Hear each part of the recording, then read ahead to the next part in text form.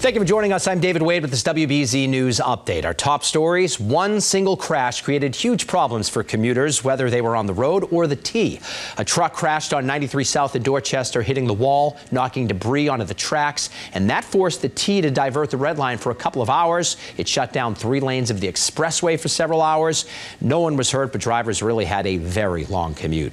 State lawmakers are pushing to pass a minimum wage for rideshare drivers. New bills filed in the House and Senate would not only guarantee minimum wage for Uber and Lyft drivers, but would also mandate paid sick leave and other benefits.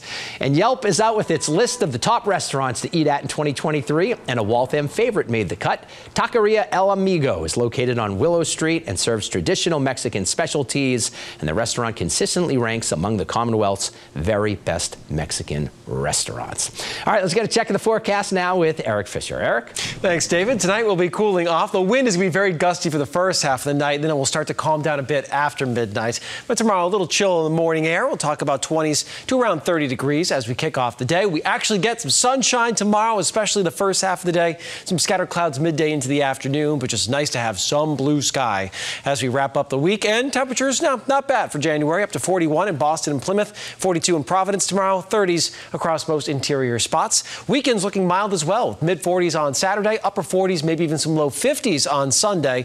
Could be a flurry or a sprinkle and some passing clouds on Saturday, and some rain showers arrive here late in the day on Sunday. David? All right, Eric Fisher, thank you so much. I'm David Wade. This has been a WBZ News Update. We thank you for watching. Have a great night.